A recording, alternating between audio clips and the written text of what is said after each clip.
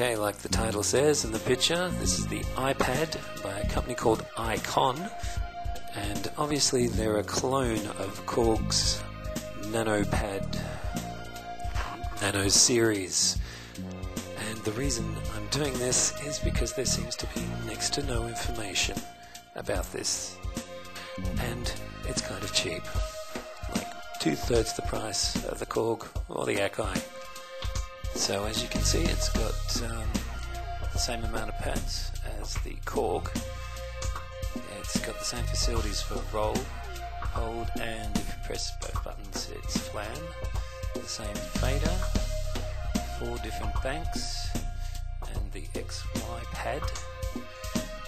As to whether it's, well, the flam from what I've heard is the same. The sensitivity of the pads, haven't tried the other one yet. Here's the control panel. You can change everything there, notes, CC, information. One thing, you probably want to start that up and set it to go hooked up through the pad first before you start your DAW of choice. Otherwise it spits the dummy and says insufficient memory or something along those lines. Now, one of the things that really sold me on this was the idea that it actually had a USB hub, so to speak. You can actually daisy chain these things, as you see there. That's if you got the keyboard version or the controller, you just plug the other one in, and so forth, just using one USB point on your computer or laptop.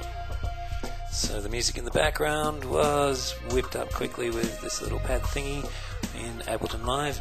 Now here's Sonar playing Session Drummer 3 with the pads.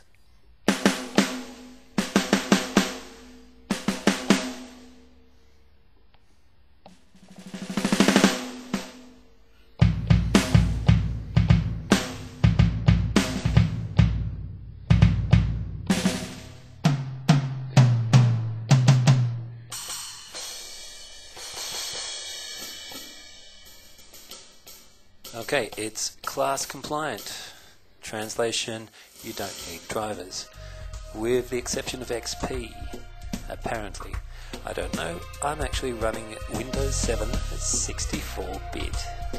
Feel free to me? No, feel free to ask me. Bye.